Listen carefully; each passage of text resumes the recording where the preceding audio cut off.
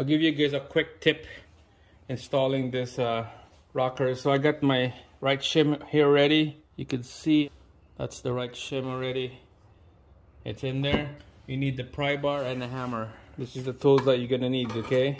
So what I do to make this thing easy to install is I just gonna rest the rocker on top of those shims, and then the hydraulic lifters as well on top. Make sure this is lined up right there. Use the wrench to turn the crank. Cam loops will press in. There you go, it will press right in. When it's pressed like that, that's when you put this pry bar right on the edge of that rocker like that. Hopefully you can see it. So right there, right in the edge of the rocker, and then you hit it with the hammer, and then it will slide right in place. There we go. There you go. See that snap? It's just right in place, just like that, guys. There you go.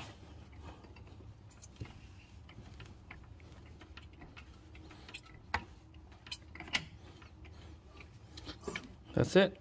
That's how you install the exhaust.